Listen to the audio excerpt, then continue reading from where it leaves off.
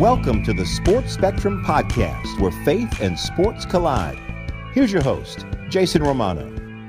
This is episode number 55 of the Sports Spectrum Podcast. Welcome, everyone, to the show. My name is Jason Romano. Thank you so much for joining us here on the program today. Great to have you along with us. As always, you can download and subscribe this podcast on iTunes, Apple Podcasts, Google Play, Stitcher, sportspectrum.com. Everywhere podcasts are found, we are there. We appreciate you hitting that subscribe button because basically for your device, your iPhone, your Android, your iPad, when you hit subscribe, man, that podcast just comes right to your phone. You never even have to worry about it. It's always right there waiting. And when you want to listen, it's your choice. So this podcast is that perfect example of that. And we do appreciate you checking in with us today. Our guest on the podcast today is someone I've known for a while. I met him at the NFL's broadcast boot camp sometime in around 2011. And his last name might sound familiar. He is Jarrett Payton. And Jarrett is the son of the great, legendary, all-time great NFL player, Walter Payton. And Walter Payton, if you don't know much about his career, if you're a little younger, man, go Google Walter Payton. Watch the highlights of that guy, because from 1975 to 1987 until he retired, he might have been the best running back in football. He might be the best running back to ever play the game. There's some argument there, of course, with Jim Brown and Barry Sanders and Emmitt Smith, but Walter Payton is a top 3 or 4 running back, maybe a top 3 or 4 player of all time. He was that good. And Jarrett Payton is the son of Walter Payton. And the one thing I love about Jarrett is that he doesn't shy away from the legacy that his dad left and sort of being in the shadow of his dad and who his dad was. He embraces that.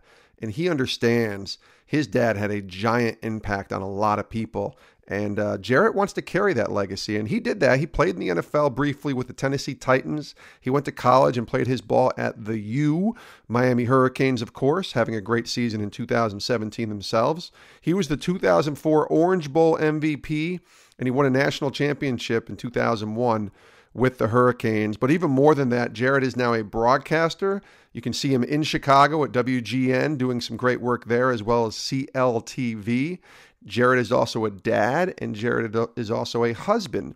And we talk a lot about the dynamics of being a dad, being a husband, being the son of an all-time great NFL player, sort of establishing your own legacy now, in your mid-30s. And Jarrett really is very open about his faith and open about the struggles that he's had with his faith and trusting in God and what that faith dynamic looked like as a young boy growing up with Walter Payton being an NFL player and one of the greats of all time. Was there faith in that home of the Payton household? And then what did that faith look like in 1999 when Walter Payton got sick and then unfortunately passed on from bile duct cancer? So where is faith in all of that? This is a really powerful conversation with Jarrett. I think you guys will love this one.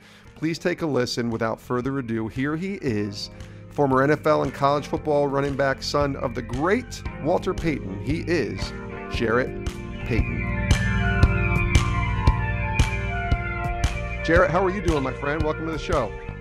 JR, man, I'm doing great. Life is good, and it's not too cold here in Chicago, but you know that the snow is coming, so we're bearing down for some of this cold weather coming here pretty soon. Oh, it's coming. Same thing here in Connecticut, my friend. Same thing here in Connecticut. And listen, it's great to have you on the show. I've been wanting to talk to you for a while. Glad we could make this work, and just really excited to kind of talk through your journey, both as a dad, as a husband, as a broadcaster, as a son.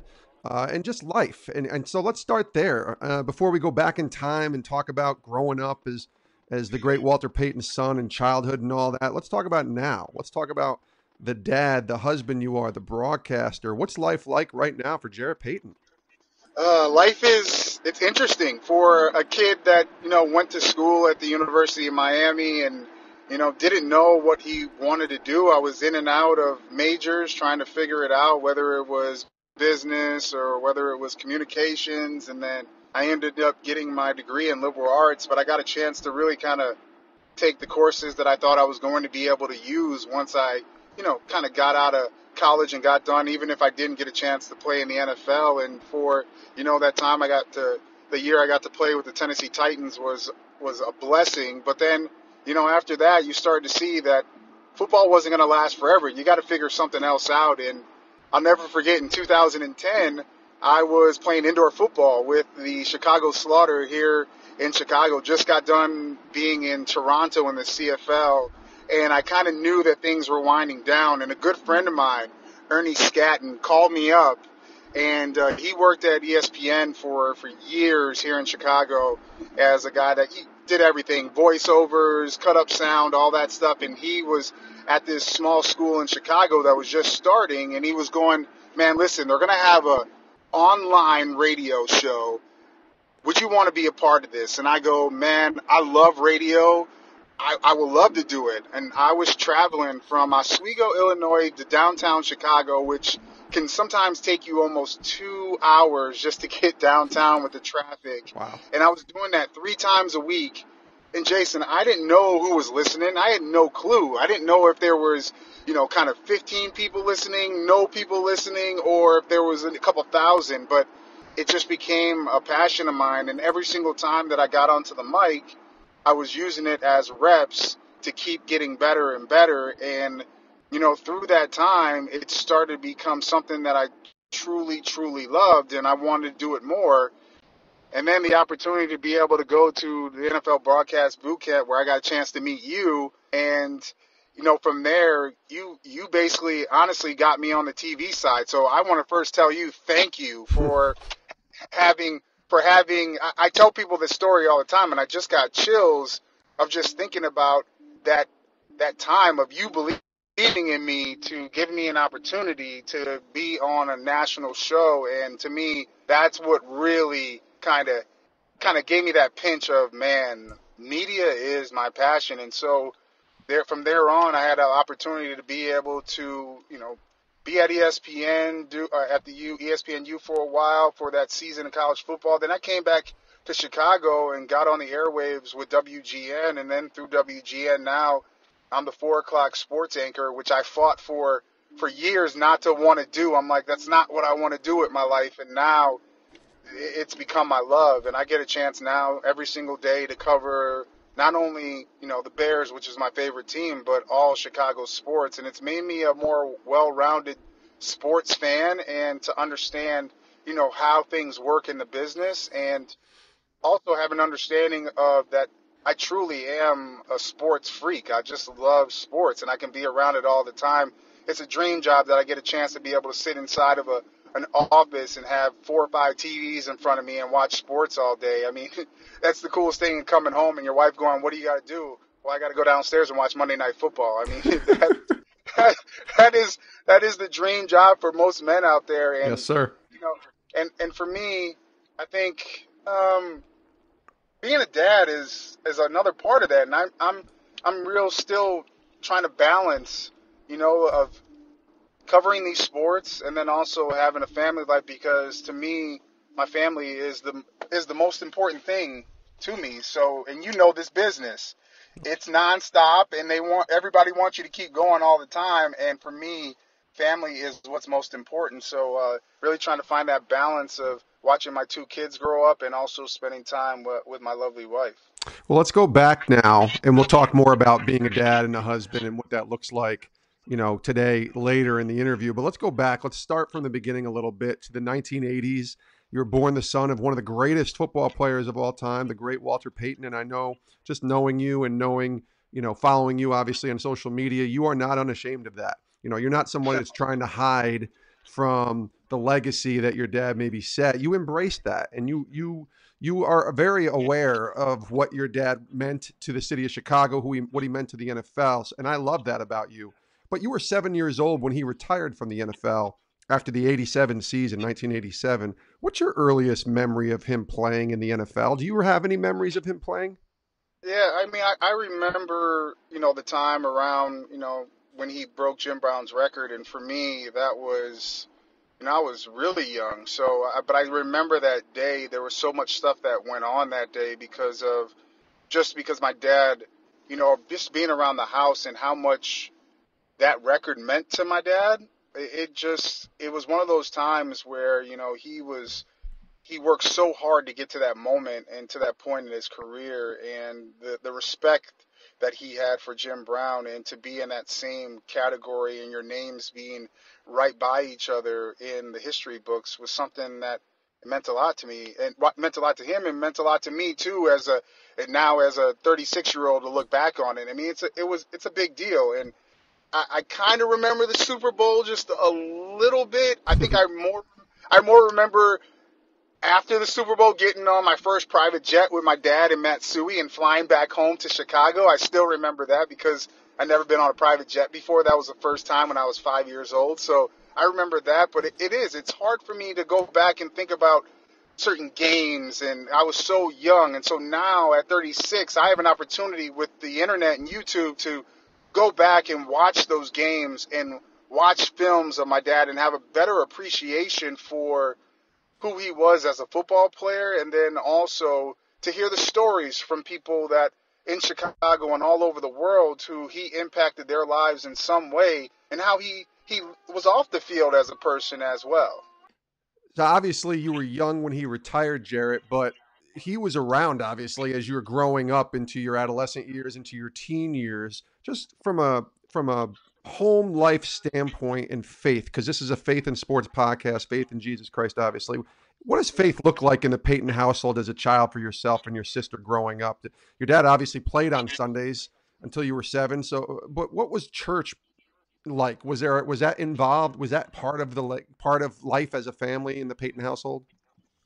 Yes, my mom made it a part of our family. It was something that was it was nothing to mess around with. And when it comes to my faith in church, it really stems from my mom and her faith in God and what she kind of try to instill in us as kids. Because you think about it, Jason, it's I mean, we were kids growing up, but our dad was, especially in Chicago. I mean, people, think about Michael Jordan. My dad, some lady said it to me yesterday, was, your dad was Michael Jordan before Michael Jordan here in this town. And so, it could have been easy for both of us as kids to grow up and just think everything would be given to us and how we would treat people. But my mom made sure that, that we were going to Sunday school and that we were learning the word and understanding, God's blessing on us and why we were so blessed as a family and just as individuals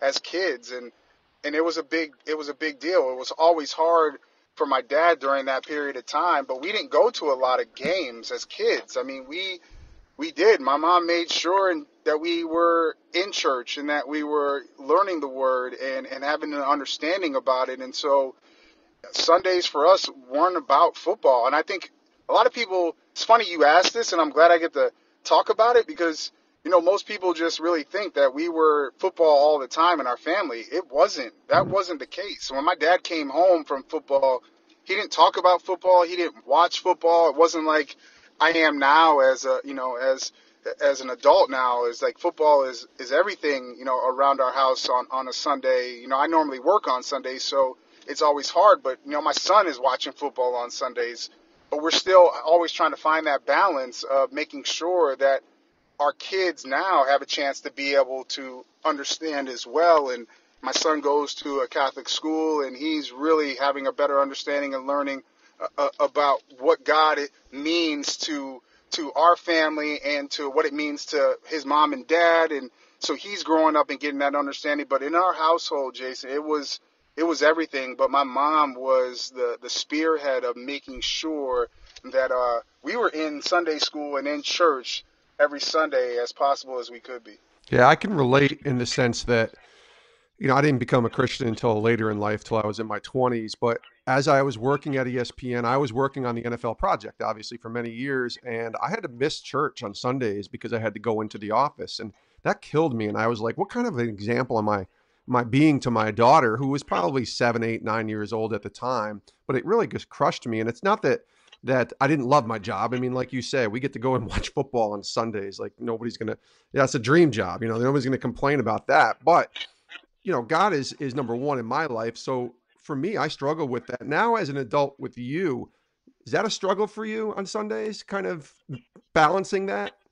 Yeah, it is. It's a tough balance, and we're trying to figure it out, especially with both my wife and I both work full time, and me working on Sundays and trying to, figuring out how to make that work, and then also, have that time together. And it's a balance, but over time, as our kids get older, honestly, Jason, it's getting easier and easier as they get older, I think. I mean, it was hard to have little ones and figuring out ways to go to church. But you know what? My wife though has been she runs our household like most moms do, and you know, to me, to have her, kind of, she runs our schedule. She makes sure she's a schedule person. So for her to put a schedule up, she makes it. And when, to have us both kind of going in the same direction. And I think anytime that you find someone that you love, you guys got to be on the same wavelength and be, it's not all the time, but have the same direction. And with my wife, pushing for us to make sure that we have time together and also have that church time is very, very critical. And I have to kind of tip my hat to her for helping making it all work and making sure that we all stay on track, not just in our everyday life, but also in our spiritual life as well. Yeah, in many cases, we'd be lost without our wives. Ain't that the Hmm. truth, Jarrett? We're talking to Jarrett Payton here on the Sports Spectrum podcast. And Jarrett, I want to go back again to your youth and specifically to the age of 12. And your dad was inducted into the Pro Football Hall of Fame in Canton, Ohio, and you were the one to introduce him. It's a memorable moment. Everybody, when they talk about memorable Hall of Fame speeches, they go back in time to that moment when Jarrett Payton introduced his dad, Walter Payton. Do you remember that moment specifically in terms of when he asked you to do this and what was going through your mind, knowing you were going to be speaking in front of hundreds of thousands of potentially millions of people watching this speech? Yeah, at first I wasn't on board. I was 12 years old. I didn't know what was going on and have the opportunity to be able to do this. And but then as I was sitting back, I'll never forget the Hall of Fame sending a book to my house. And this is right after my dad told me that I was going to be inducting him to the Hall of Fame. And I remember opening up the book and reading about how many millions of people watch, these induction speeches, and it freaked me out. And I remember sitting down with my housekeeper, Miss Luna, who was helping me kind of put together the speech. And we just sat there, and she said, "Do you understand, Jarrett, what this means and what this is going to mean down the line?" And I really had no clue because I wasn't thinking that I was going to be the first son to ever induct his father into the Hall of Fame. And I wasn't thinking about what it meant at that moment, or I wasn't thinking about what it would mean in the future. But to be able to do it was something special. And that day, I mean, it was like I was nervous getting up to the point. And, during the beginning of that weekend, it's always kind of a lot of stuff going on. And as a kid, I was going to all these grown up functions and going to these dinners. And it took up to the moment of that day that I wasn't nervous. Like when I stepped up onto the stage, I was like ready to go and I was focused. And I looked out to the crowd and saw all these people sitting out there, plus watching my family, in the front row, and my grandma, and what this meant to my dad. I started to really have the feeling of what it meant to him, because as that record with Jim Brown, his other biggest thing is to be in the Hall of Fame and to have his name amongst the greats to ever play, and that it would be etched in stone forever once it was there. And that was one of his goals. And I remember us sitting down the night before, just talking about, his career and everything that he went through from, being in Columbia, Mississippi, to making it to, Jackson State, and then to the Bears, and then to Canton, and that he was just so proud of me that I was going to be able to do this. And I think after that's when the nerves went away. And I remember getting up and everybody was clapping, and I cracked a joke. I was like, calm down, everybody. I need to get this over with. And everybody laughed. And after that moment, it was like just sailing through. And the one thing I always will remember is my dad giving me that huge bear hug after I got done, after I said, "And to your fans, I want to say thank you as well." And then he gave me this big, huge hug. and got up and said, after hearing my son speak, that he made a bet who was going to cry first. And he said, after hearing my son speak, I don't care if I lose the bet. And it was that moment, and I just got chills just saying that. It was that moment where I figured out, man, what did I just do, and how big is this? And now, every single year that it comes around, people tweet me, they email me, or saying that that is the moment that they remember about the Hall of Fame, is that speech of me being a kid. And man, that being a part of my legacy is something that's so special that I'm so blessed to be able to have. And I think about it almost every single day. I was going to ask you not just how much you think about it, but how often do you watch it? Like every so often, how regularly will you go back and watch something like that? Not that often. I don't really go back and watch it, but I do.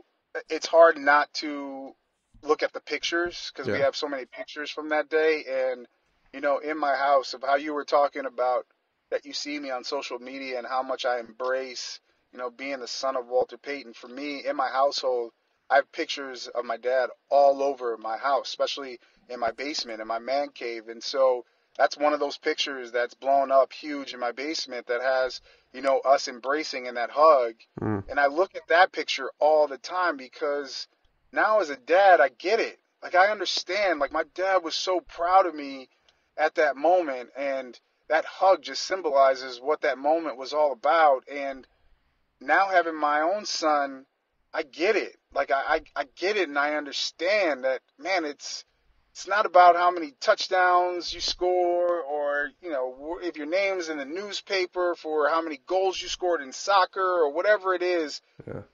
Just being having a dad, being a dad and seeing your son do something special like that. That's what it's all about being a father, man. It's just being proud of your kids. And I just knew that my dad was super, super proud of me at that moment. And it's a moment that I'll just never forget. Now, you mentioned soccer kind of briefly there, how many goals you score in soccer. I assume that's where you were going to take this, because you weren't a big football kid. You didn't play football growing up for the most part until high school, right? Yeah, I was man, people say this all the time.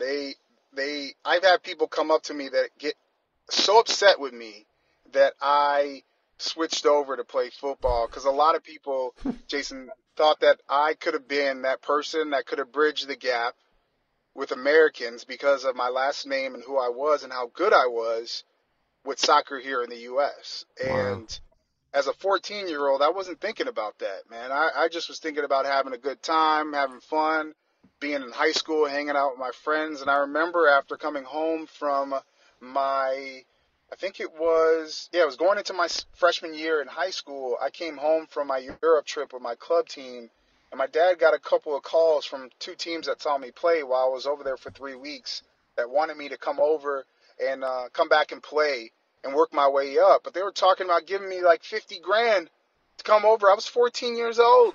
I'm going, what? Are you kidding me? I'm looking, searching for money to buy lunch and milk at lunch.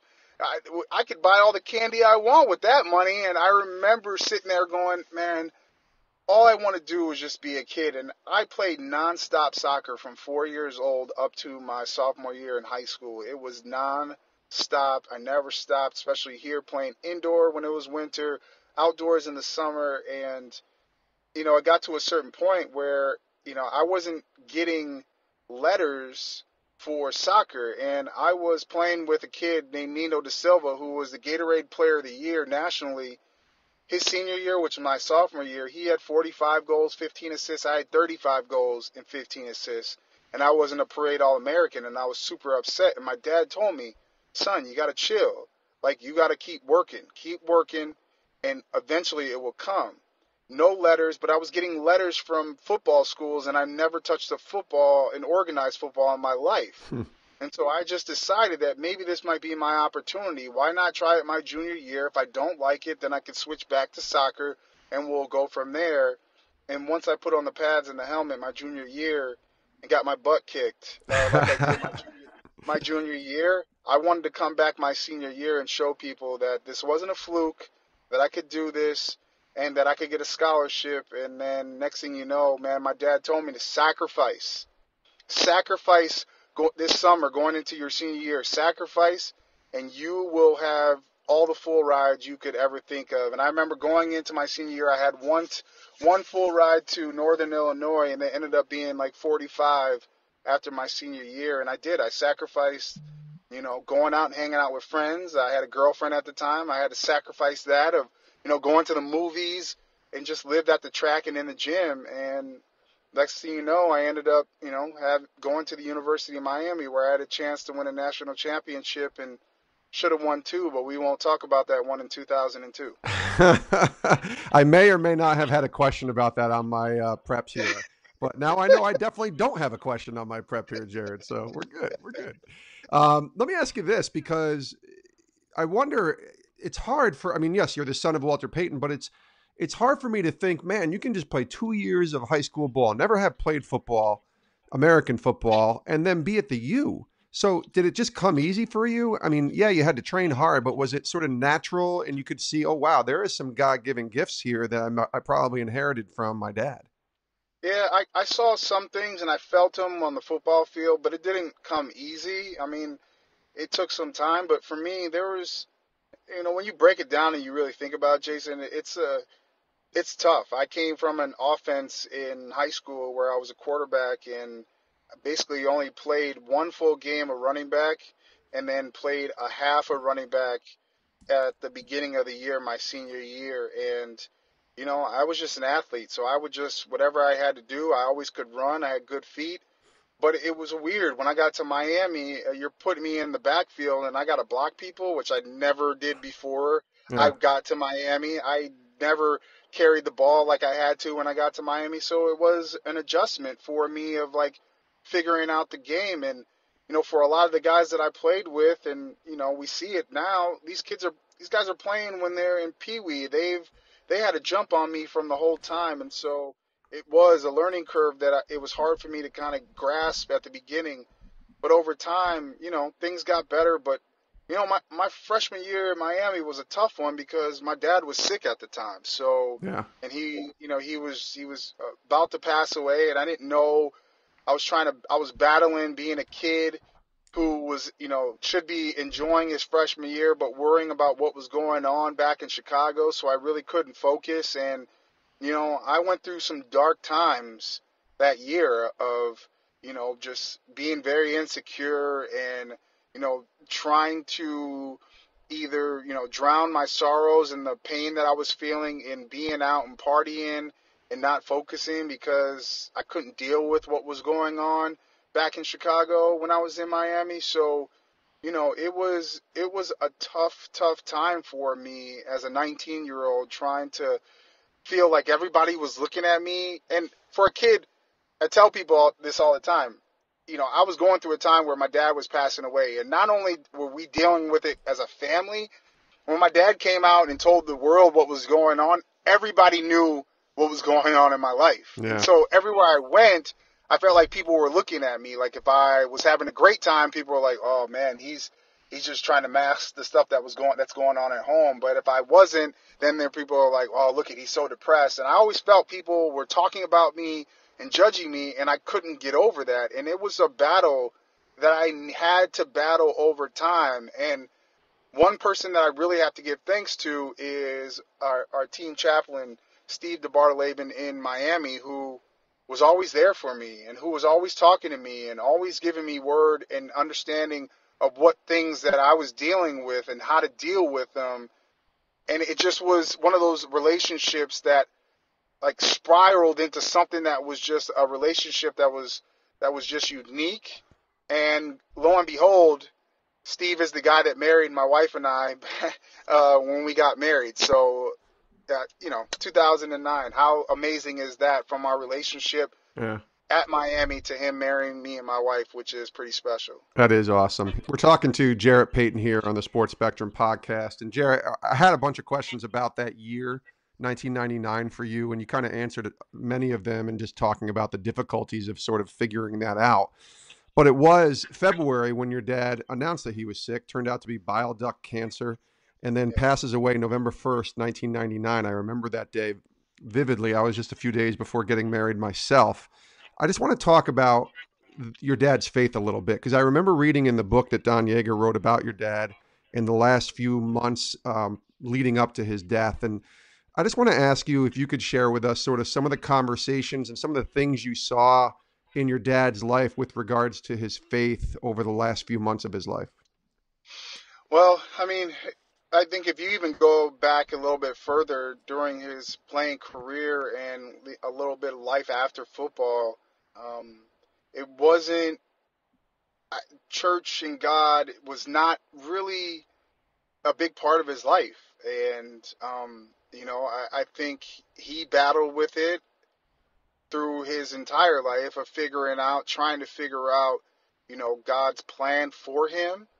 And I think, a lot of things, especially I think the biggest part and the crucial point in his life when he probably needed God the most was when he was in that group that was on the brink of getting that NFL team in St. Louis, Mm. because that was a big point where he thought that it was a shoe-in and that he was going to be the first black owner, and everything kind of spiraled out of control.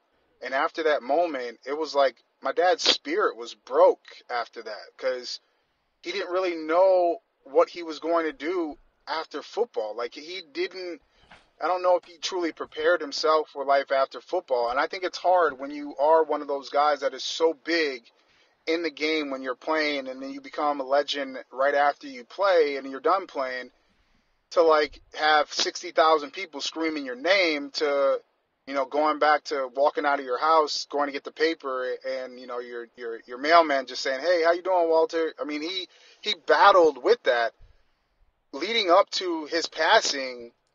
He got back into really trying to find out what God what God was trying to do with him, and just trying to be at peace Mm. before he passed away. And it was a transformation, Jason, to see him, get back into the Word and really truly have a better understanding. But for him to be at peace with who he was, I mean, it was like night and day from seeing the person who, I watched after football struggle with finding things to bring him the same joy, as running the football and scoring touchdowns, to the man that was, pretty close to dying and had a better understanding of who he was as a person and the impact that he had on people, and, what God's plan was for him, and that he did what he was supposed to do: impact people's lives and put smiles on people's faces and bring people together. And it was crazy, because there were certain times at night I would,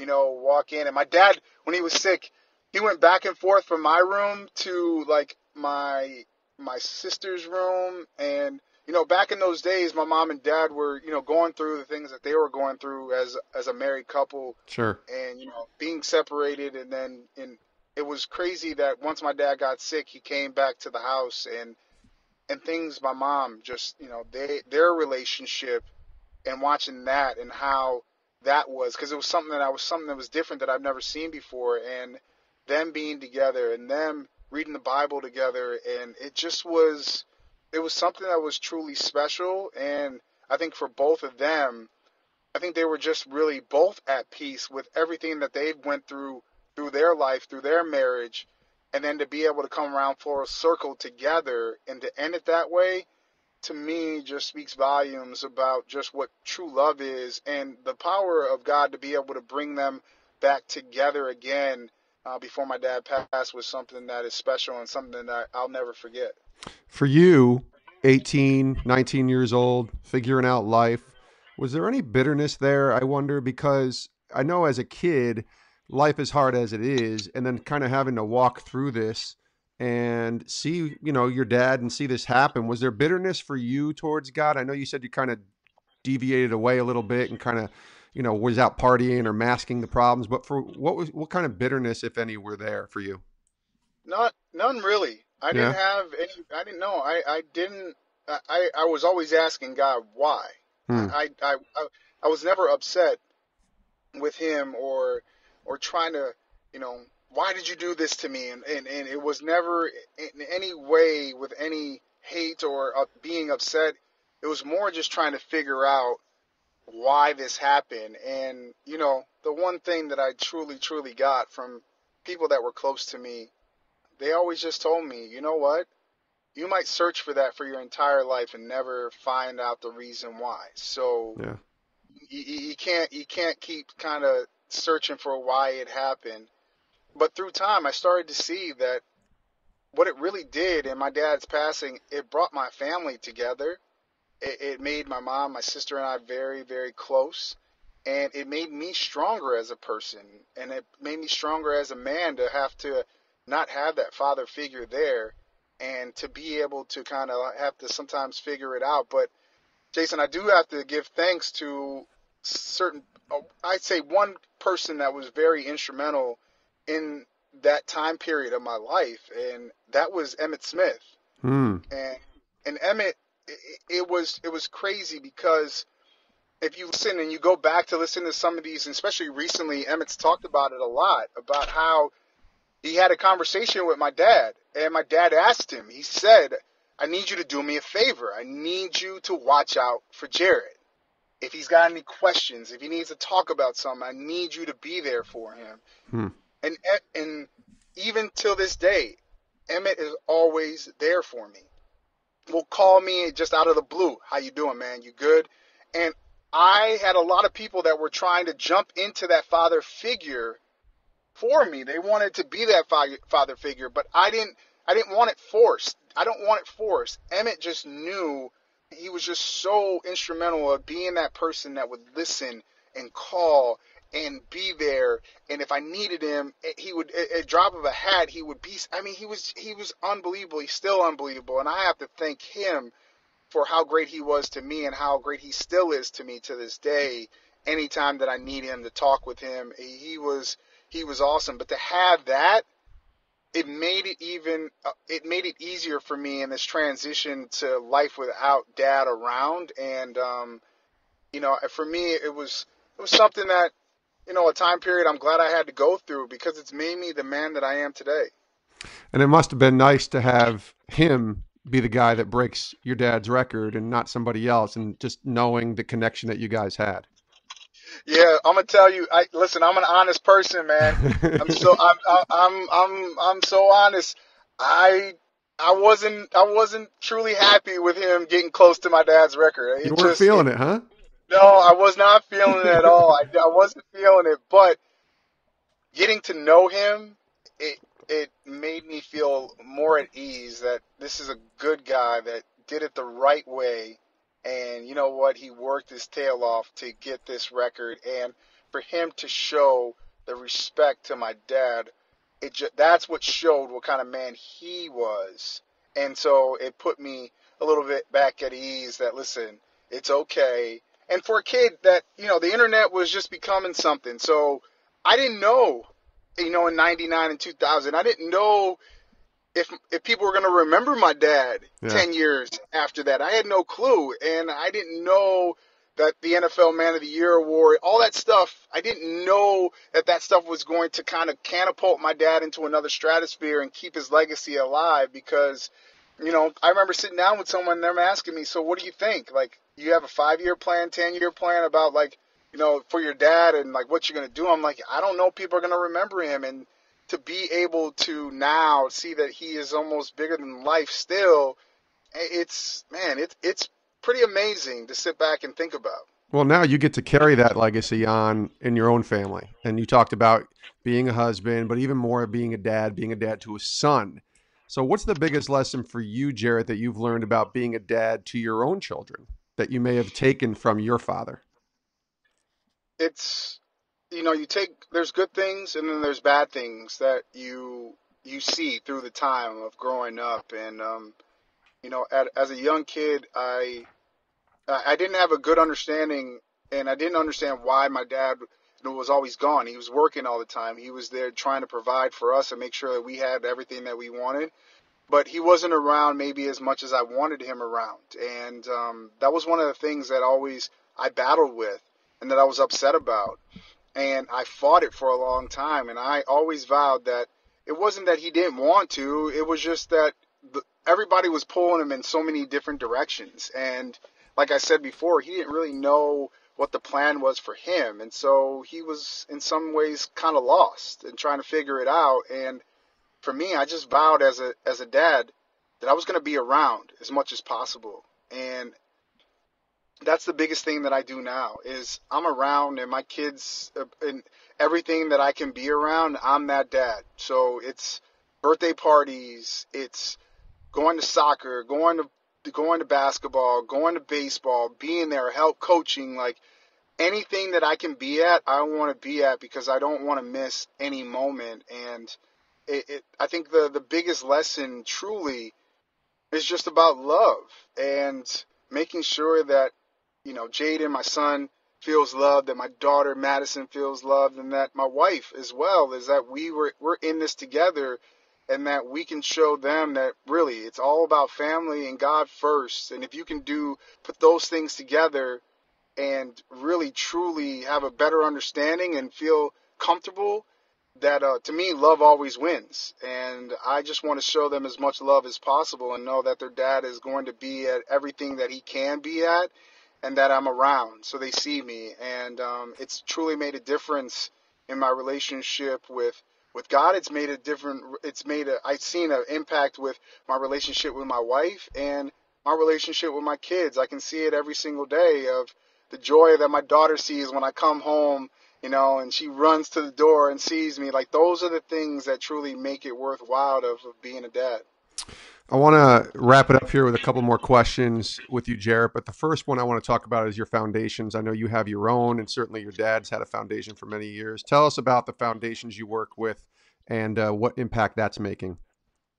Yeah, we, as a family, my mom and dad, my dad started the Walter Payton Foundation. After he passed, we changed that to the Walter and Connie Payton Foundation. And my mom and dad were very instrumental in making sure that my sister and I knew what it meant to give back in service. And it's been a part of our family's fabric. And it's something that I wanted to do in my own name. So a couple of years ago, I started the Jarrett Payton Foundation, and I started an anti-bullying campaign called Project No Bull, where I go and speak to schools here in the Chicagoland area and teach kids about not the bullying, like statistics and all this stuff, but really just motivating them to be better people to themselves so they can be better people to the people around them in their communities, at their schools, and really just kind of leave an impact. And in the last 2 years, I've spoken to over 22,000 kids in the Chicagoland area, and so I want to keep doing that where I get a chance to really impact. And yesterday was one of those days where there was a kid that asked me a question, and he was sitting next to one of his teachers, and I was just telling him about, a guy here in Chicago, Kevin White, who I've talked to covering the Bears, and I went up to him and just told him, a guy that's been injured his whole basically career here in Chicago. And I told him, stop worrying about why things are happening to you. You're never going to find out the reason why. Like, you just have to live in this moment, get better, and don't think about the future of you're going to get injured again, but just think about getting healthy and getting back on the football field. And I told this young man almost the exact same thing. And after I got done, the teachers came over to me after all the kids left and said, man, you have no clue how much that kid needed that message. It was like God sent you here to give him that message. He's having a hard time in school. He's always thinking about what's going to happen if he gets in trouble one more time and what that can mean. And he was hanging on every single word that you said. And so, like I say, it doesn't matter if I'm speaking to 900 kids and one person gets something. God gave me this gift to be able to speak and to impact people's lives, and I'm going to keep doing it as long as I'm on this earth. And my dad's favorite saying to me was, giving back in service is the rent that you pay while you're here on this earth, and it truly is. And I'm going to keep doing it until I'm gone, and I want to make sure that the same legacy that my dad left, my sister and I, about, we walk around this city and people go, man, your dad, I remember meeting him at the grocery store and he signed this for us, da, da, da. I want those kids that I'm speaking to at these schools in Chicago that will grow up one day and see Madison and Jaden, my two kids, and walk up to them and go, man, your dad impacted my life when he spoke to my school, 10, 15 years ago. If I'm doing that and I can have that impact, then I'm doing what I was supposed to while I was on this earth. That's really great. Where can people find out more information on the foundation, Jarrett? What's the website? They can go to jarrettpayton.org to figure out how they can either make a donation or to be involved as well, to get involved as a volunteer. Or sometimes being a volunteer is more important than the money that you're giving back to these foundations. But I just encourage people to not just maybe look up and see what's going on with my foundation, but there's also other great foundations out there as well. Just be a part of something, because there's so many great people that are out there in this world that are doing great work. Yeah, and the greatest example of that is Christ himself, who said, I did not come to be served, but to serve, and give my life as a ransom. So that's really great that you're doing that, Jarrett. Last question here, and we ask this to all of our guests on the podcast, and we do appreciate your time. Right now, where you are, Jarrett Payton, 30, I'm looking at your birthday. You're almost 37, 36 right now, hanging on for another month and a half or so. But what has God been teaching you during this time right now, as a dad, as a husband, as a broadcaster with WGN? What are you learning from the Lord right now? I learned the biggest thing is that no one's perfect. And I'm not perfect by any means. And there's going to be days that I mess up. There's going to be days that, I'm going to have to figure it out and do something over, whether that's in the studio and whether that's at home with my kids and my family. But God keeps telling me on a daily basis that keep doing what you're doing, keep working hard, and just to know that he's always there. And I think that's the biggest thing for me is, as people, sometimes we feel like we're lost, or we don't know where to turn, and we don't have anybody to talk to. But if you truly have a relationship with Jesus himself, you can have a better understanding of what's going to be and what's happening in your life and the purpose of your life. And for me to really be 36 and to understand my purpose is, to me, is fulfilling for my life. I don't want for anything. I'm not a material guy, but for me, it's really just having a better understanding of why I'm supposed to be here. And I truly have that, and I feel at ease, and I feel like that anytime that I need to call on God for anything, that I know that he's there, and that I'm going to get some type of reaction and a better understanding of why things happen, and not to just depend on myself. And I think that's the hardest part. We always feel like we can change things as people, but we have to have a better understanding that there's a higher power. And if we do have that understanding, I think it puts us at ease just a little bit to have understanding of God's word and what that truly means, and that we can truly follow that, because trying to, kind of handle all the stuff that's going on in this world at this moment that we see through the news and all these terrible things that we see, it will always have you searching for why things are happening. God truly has the answers, and I think that's one of the biggest things that I've learned so far at this point in my life, of being a dad, being a broadcaster, and just being a person that truly wants to make a difference here on this earth. He is Jarrett Payton, the son of Pro Football Hall of Famer Walter Payton, the great Walter Payton. And Jarrett had a pretty nice football career himself, playing professionally for a while, both in the NFL and some other areas, and excelled at running back at the U, won a national championship, runner-up a second year, the 2004 Orange Bowl MVP, but even more than that, a dad and a husband, doing some great things now. Jarrett, we really appreciate you joining us. You can follow Jarrett on Twitter at PaytonSon, and on Instagram with that same handle at PaytonSon, PaytonSun.